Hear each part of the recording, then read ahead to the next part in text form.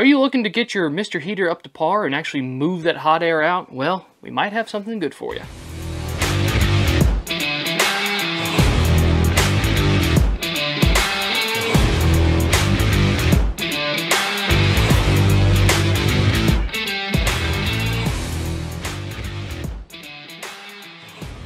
What's up everybody and welcome back to Outdoor Gear. My name's Aaron Bottoms and today's video is sponsored by Signstek. And they make a certain kind of product that we want to use on our Mr. Heater. We appreciate Signstek sponsoring this video, but they also gave us authorization to do what we do and what we love to do, and that's actually put this product to the test. So we're not going to hold back on this bad boy, and we're going to show you what it's truly made of. Like I said, this thing goes with the Mr. Heater, and they make it also for a stove oven or wood-burning stove fan. Essentially, you stick it on top and it blows that hot air out, and it actually fills the room with hot air instead of it just going straight up. And you will see what we mean when we get into it. So let's dig into this product and see what it's made of. Like I said, this video is sponsored by Signstek. This is their 4-blade stove fan. But it also comes with an attachment, which we'll show you in here, for your Mr. Heater unit. So if we open up the box here, and we'll see what we've got going on. Oops, let me get this out. There we go. We've got our fan itself here. Nothing too crazy, just a little stove fan that you stick right on top of your unit. Hopefully it will do the trick for us. Hopefully it'll push that hot air out. Right off the bat, these blades seem like a little bit thinner of a material, so I can already bend them one way or the other. So that's something that, again, you're going to put this somewhere and hopefully it stays in place. But if we put it on our Mr. Heater unit and we're going hunting, we're going camping, somebody kicks it, these blades, they bend very, very easily. So that's something to keep in mind. Maybe we want something that's a little bit more sturdy. And maybe we'll compare this guy to a couple other types out there. But again, Signstek sent us this unit to test out and see what it's made of and see how it holds up to our test. So also in the box here, you've got your little contraption that actually hooks onto your Mr. Heater unit. And I'll show you how that works. But just a little guy right there, made out of kind of a thinner pot metal, it seems like.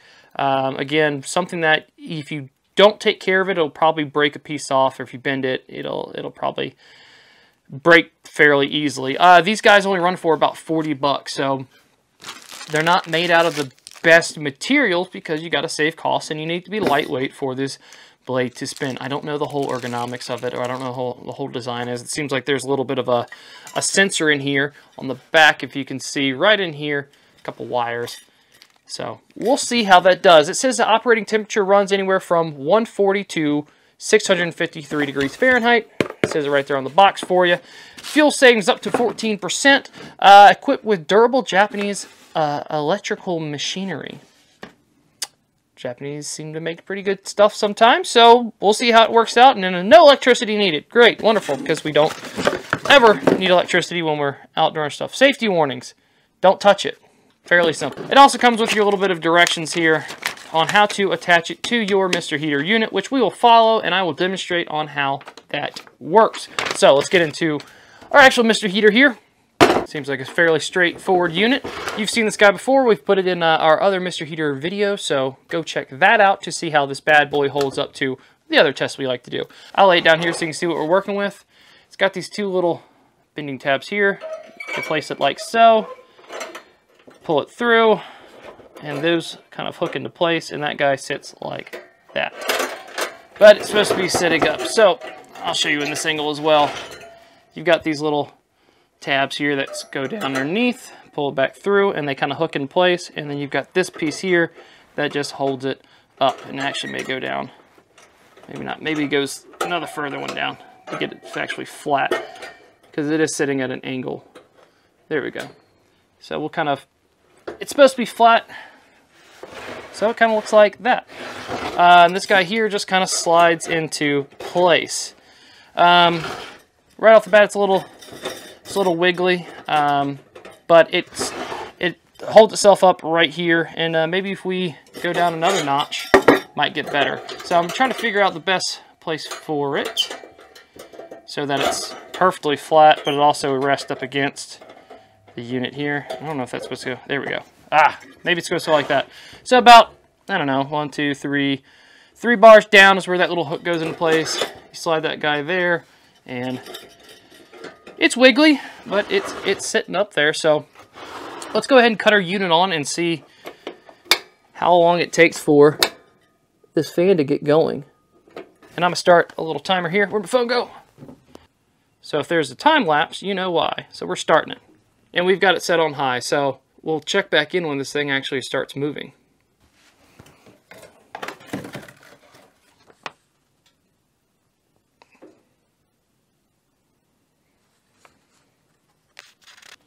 Alright, so we're about 45 seconds in, probably a little bit close to a minute, and it's going.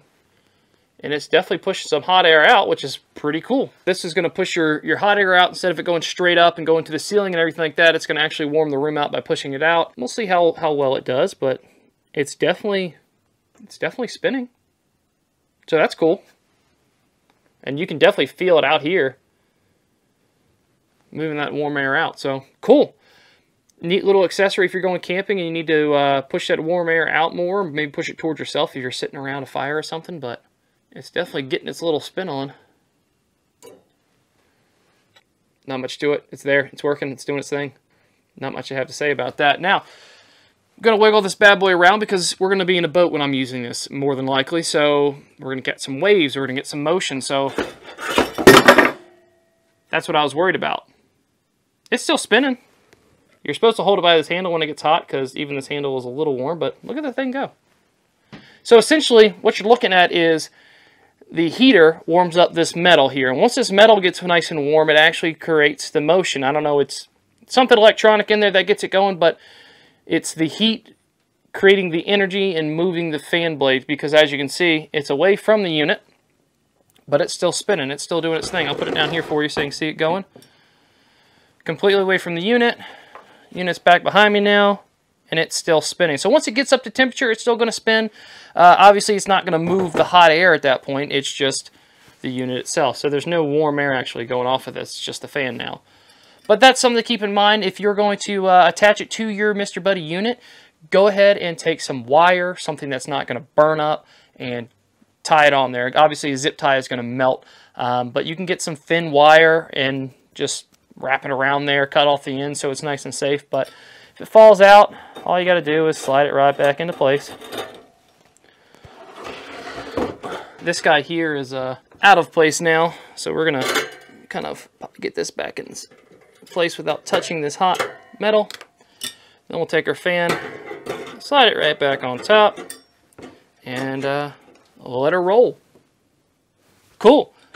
Signstek Stovefan. It works. It's moving. It's doing its job. Well, once this guy cools down, we're going to do a couple more tests on it and see what it's actually made of. So we'll cut this bad boy off here, and hopefully this will cool down and stop moving. All right, so as I was working on a different project, I wanted the fan to actually stop spinning, so I stuck it in the freezer. Now it's been in there for about an hour, so let's take it out of the freezer, go outside where it's a little bit windy, and see what it does when we turn the heat on. She's nice and frosty now. Alright, so got it outside here. We're going to take our fan, slide it back on top, and I've got it sitting away from me just a couple feet here to see if it will, in fact, blow warm air towards me.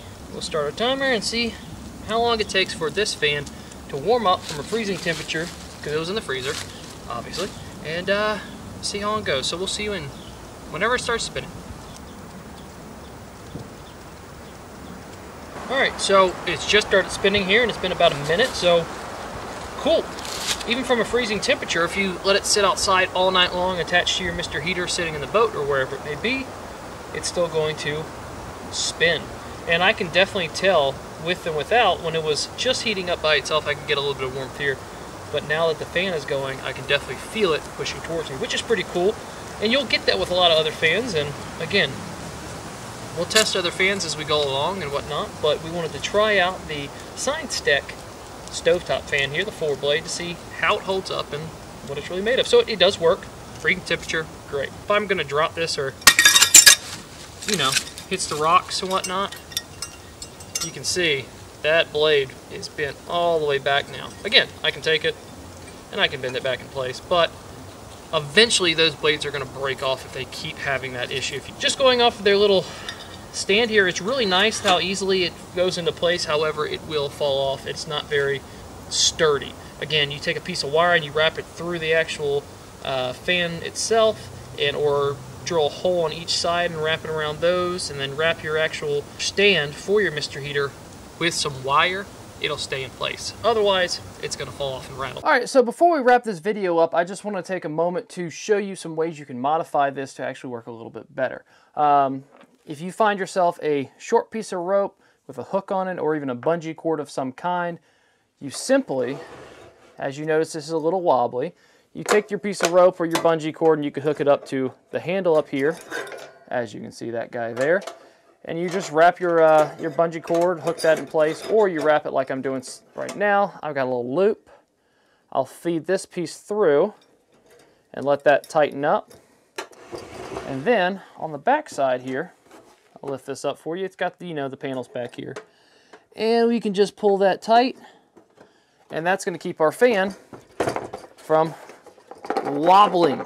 So now it's in place and it's set in stone, and I'm not going to worry about it moving too much now. That's a lot more secure. Just a quick modification in case you are putting on one of these Mr. Heater units and you would like it to stay a little bit more in place.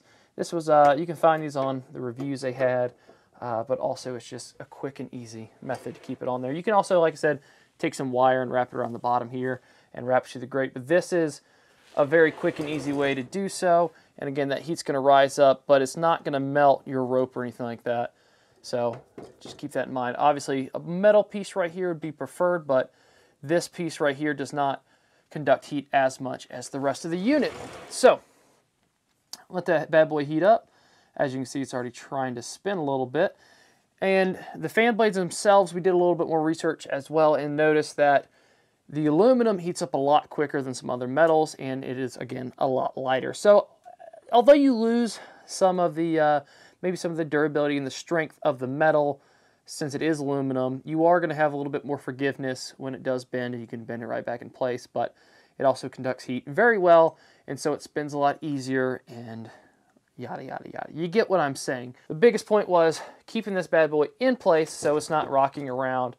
All right, so as you can see, it is moving. So I wanted to give these little quick snip bits of what you could do to it to make it a little bit better and make it not rock back and forth, and also explain a bit more about the fan blades there, because they are kind of a thinner metal, but there is a reasoning behind it. So move this guy over here as it blows the hot air another direction.